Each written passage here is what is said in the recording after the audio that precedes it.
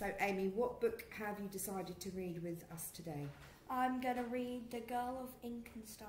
Okay, and have you just started reading that, or are you in the middle of it? Just started reading it. Okay, and why did you decide to pick this book? I decided to pick it because it's the image of a girl, and yet it has an image of a girl, and yet has wildlife all around it and stars in the middle. Okay, so what made you interested in that? I don't know, it's the way that they showed the image so that it looks like the girl has trees, mountains, forests and bugs coming out of her. Okay, so making predictions is a really important part of reading. Based on the front cover and the name of the book, can you make any predictions as to what is going to what you think might happen? I think it's definitely going to be about wildlife, but I think because of the word ink in it, I think she might be a bit like a writer, maybe. Okay. And what about the stars? I don't know, maybe she's adventurous because the stars are far away from us, so maybe she's a bit adventurous. Lovely. Okay, let's do some reading, find out. Okay. Chapter 1. They say the day the governor arrived, the ravens did too. All the smaller birds flew backwards into the sea, and that is why there are no songbirds of Joya, only huge, ragged ravens. I'd watch them perch on the rooftops like omens, and try to squint them into the chaffinches and goldcrests Da drew from memory. If I'd imagine hard enough, I could almost hear them singing. Why did the songbirds leave, Da? I'd ask. Because they could, Isabella. And the wolves, the deer? Da's face would darken. Seems the sea was better than what they were running from. Da would tell me another story then, about the girl warrior Arunta, or about Joy's mystical past as a floating island, and refused to say more about the wolves and the backwards birds. But I kept asking until the day came when I found my own answers. The morning it began was like any other. I woke in my narrow bed, sunrise just starting to brighten the mud walls of my room. The smell of burnt porridge hung in the air.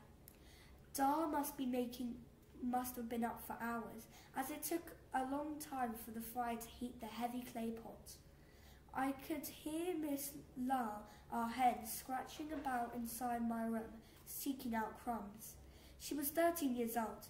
Same as me, but even though it's young for a person, it's very, very old for a chicken. Her feathers were grey, her mood was black, and even our cat Pep was scared of her. Okay, I'm going to stop you there just for a second. So from the very first page that we've read, what can you tell me about, how is this book written? What person is it written in? I think it's written in a poor person because it says... What person is it written in? First person. Okay, how do you know it's first person? Because it says I found my own answers. Okay, and what can you tell me about this person's life? She's quite poor because it said that she has mud walls and a clay pot instead of a china pot. Okay, how do you know that the main character is a girl? Because... Is there any evidence in the text, or are you just guessing? I'm guessing. Why do you think it's a girl?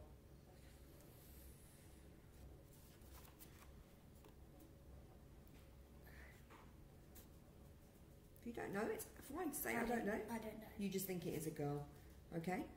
What else can you tell about this character's life? So you said that you think that this person is poor because of the mud walls. What else can you tell about where she lives from what we've already read? She lives in a floating island because that's what her dad told her in the first page. Mm-hmm.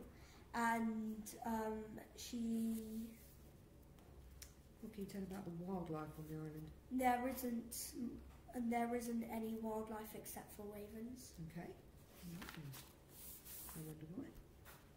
Let's read on. My tummy rumbled as I stretched my arms. Pep was sprawled across my legs and yowled loudly as I sat up. You awake, Isabella? Dad called from the kitchen. Morning, Dar. Porridge is ready, a little over ready in fact.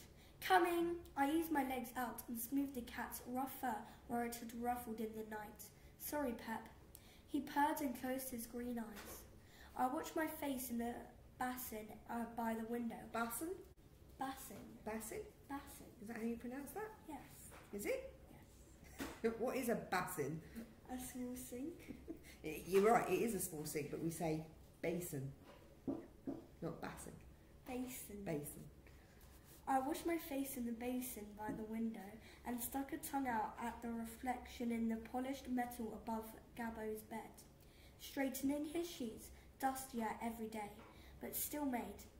The voice-lined arched next to his pillow, a long, thin, hollow Dar had etched for us up the walls and over the ceiling. When we pressed our lips to it and whispered, it carried our voices so we could talk, even when we were at each end of the room in our separate beds. 3 years now. 3 years since I sat there, my twin's hand fire in mine as he faded in the night, fast as a blown-out match. But still I could conjure him, easy as breathing. It would not do to start the day sad. Shaking the thoughts out of my head, I pulled on my school dress. It was as big as it had been 6 weeks ago. My best friend Luke would laugh. Still the shortest in the class, she'd say. Okay, I'm going to read one more chapter and then we're going to stop. I quickly braided my unbrushed hair and hoped Dar wouldn't notice I hadn't untangled it all summer. Pep was rolling out of bed, but I wasn't allowed to stroke him with my uniform on. My teacher, Senora Fellis, Senora Fellis, was always picking ginger hairs off my dress with irritated fingers. Okay, stop there for me. Beautifully read. Well done. Apart from basin. Close enough. Well done. Okay. Now, obviously, summary is a really, really important skill when we're reading, being able to tell in your own words what it is that you've read. So can you retell for me what we've just read in this book? So, where a governor arrived in the past and all the animals ran away except for ravens, and she'd been always wondering about the answers of why, and then she found her own answers, and that day she woke up, went and got some porridge and got ready for school. Okay, is there anything else that we find out about her life? So you've already talked about the fact that you think that she's quite poor. She has... If it's a she, we're not sure yet. She has, yeah, because it's Isabella. Oh yeah, good point. And she has a cat and a hen. What about this bit here? Why doesn't she want to start the day sad? What is she thinking about? Because her twin passed away. How do you know that her twin passed away? What evidence is there in the text? Because it said, 3 years since I sat there, my twin's hand in mine as he faded into the night. Okay, so could that mean anything else other than that? Could you say passed away, but could it mean anything else? Maybe it means he ran away, got kidnapped maybe, because maybe he faded into the night, someone took him in the night. But you think it's that he passed away? Yeah. Okay. Right, so before we finish, well done, thank you for that. Can you make any predictions as to what you think will happen next? I don't know, but somehow she's going to find out why the animals left her, so she's definitely going to go on an adventure, I think. Brilliant. Thank you very much, Amy. Okay.